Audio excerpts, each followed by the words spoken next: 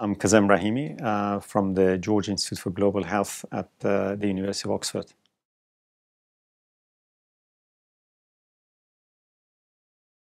As one of the PIs and being from the George Institute for Global Health, obviously, as the name says, the focus of our work is on health. And the opportunity that PEAK provides is to enable us to look at health in a more wider context of city and environment. So what we're interested in is particular to just look at environmental factors and its impact on a wide range of health outcomes, as well as health-seeking behavior.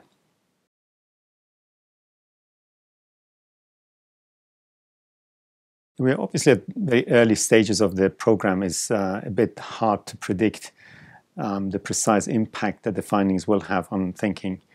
But we hope that the approach that we take in a very interdisciplinary fashion, looking at wider determinants of health with new methodologies that quantifies the impact of those environmental factors on health, we would be informing policy making across several cities in the world in terms of aligning the policies that impact on better health outcomes and at the same time leading to economic development and affecting the ecology of cities and where the citizens live in.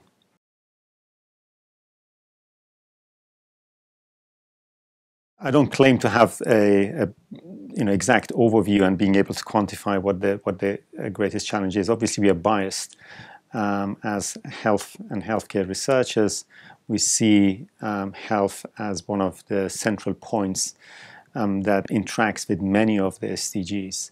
And we hope that by being able to understand the interacting forces of several SDGs on health, that would be leading to identifying, essentially enhancing points that impact on several SDGs. So we think if we can tackle that problem of shaping the agenda, informing health policies, we will directly and indirectly affect several of the SDGs that is likely to affect many of the cities that we are dealing with.